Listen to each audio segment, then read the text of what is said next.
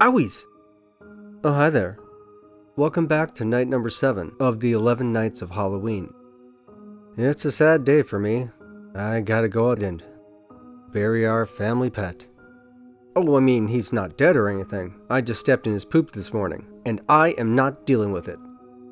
Digging graves is a sad profession. I don't know how anybody can do it for a living. And for the gravedigger in tonight's story, his sadness comes by the shovel load.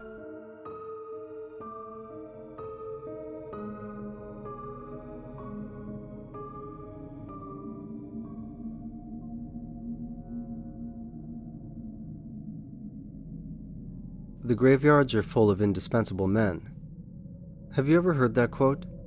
If that saying means that the cemeteries are filled with those that we can't possibly live without, then I would say that it's absolutely correct. You lose a friend, you lose a family member, you lose a coworker, they usually end up buried someplace just like this. Unless they're cremated, of course, but I think you get my meaning. Someone we care about dies and we can't seem to let go of them. We cling strongly to life, and we mourn the loss of it. That's really human nature. But it's also in our nature to cling to memories, and those we shared them with.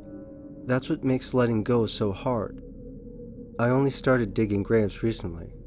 Every night that I come up here and look at the headstones surrounding this cemetery, I can't help but think about all the caskets below, the holes that were dug to hold them, the grieving families standing by as their loved ones were lowered into the earth and covered with soil.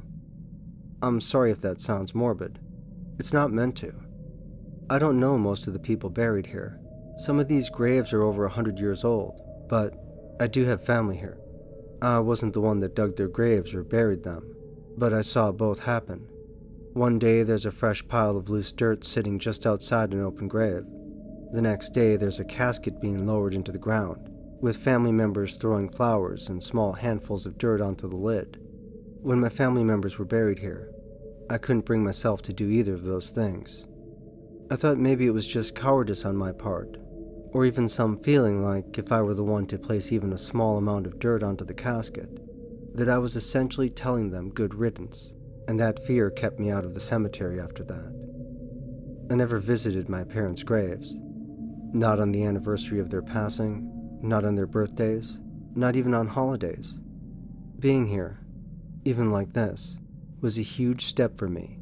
It's certainly not ideal, but it's a start. My biggest regret in all of this was that I never even told them I loved them while they were alive, nor did I tell them goodbye when they passed away. Mom, Dad, I wanted to say that I love you both. And this might sound crazy, but